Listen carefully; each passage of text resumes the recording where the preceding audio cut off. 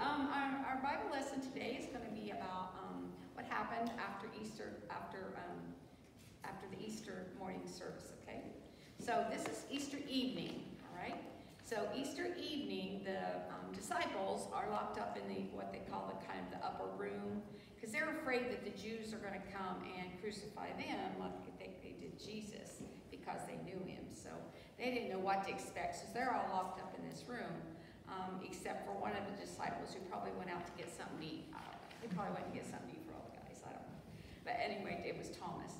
So, all of a sudden, this is Easter evening, all of a sudden, Jesus is there.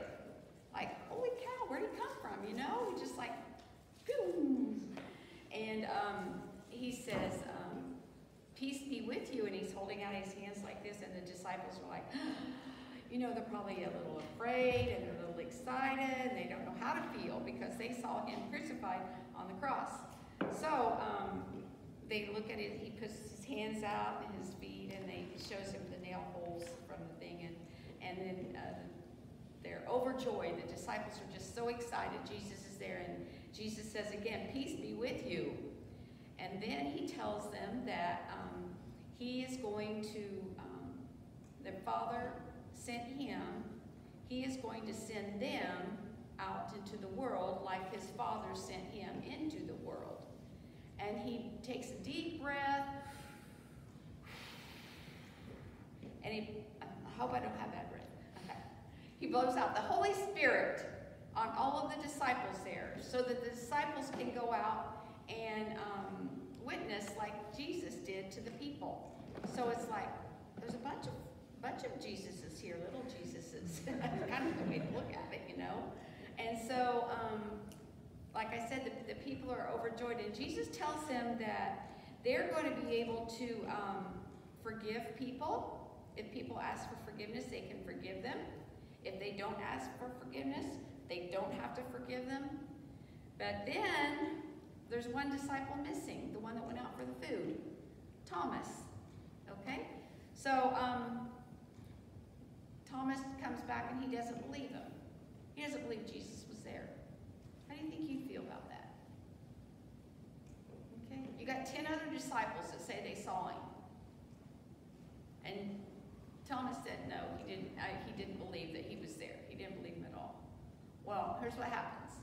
A week later, Thomas is with them in that room, and guess what? Jesus appears again.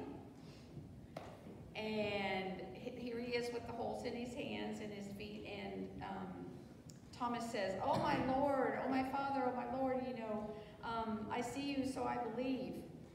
And so Jesus tells Thomas, said that because those who have not seen me and believe are blessed.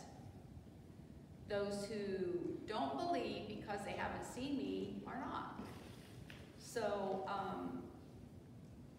it took Thomas to actually see him, to believe and have faith that Jesus was actually still alive, because he never understood the resurrection.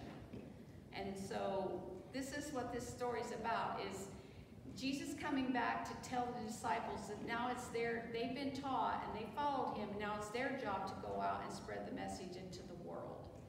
And so I kind of liken this to an airplane or a jet flying.